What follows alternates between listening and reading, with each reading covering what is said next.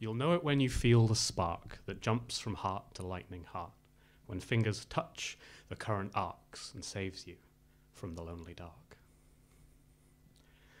It's like a wire running through, tracing out a life for you, so test the voltage, test they feel it too, the spark that gives you life in you.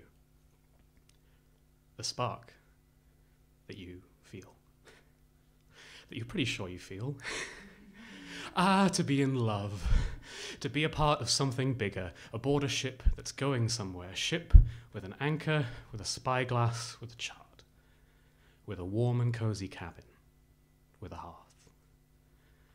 So to find it, just look to the lighthouse, and though the lantern's dark, there's meant to be, there's got to be, a spark. But there isn't. But there must be. You must just be insulated. Yes, there must just be some wires crossed behind those walls that you've created. A grounding fault from some traumatic quake that left dysfunction in its wake. A loveless pit that only takes. Aromantic is a word I didn't learn until I was 23, when I started to learn what parts of the script were never part of me, just high definition happy endings, just noise and electricity.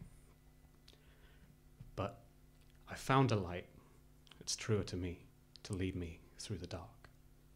So I'm done holding up a lightning rod, waiting for a spark.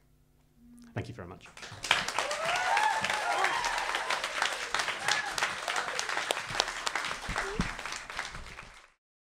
Thank you so much for watching this video. If you enjoyed it, we'd appreciate it if you could hit the like button, if you could hit the subscribe button, and make sure to ring that bell icon so you don't miss any updates from us in the future. If you want to go that extra mile and support us a little further, we do have a Patreon channel with loads of exclusive goodies, and you can sign up for as little as $1 a month. We appreciate your help, guys, and hopefully we'll see you again soon.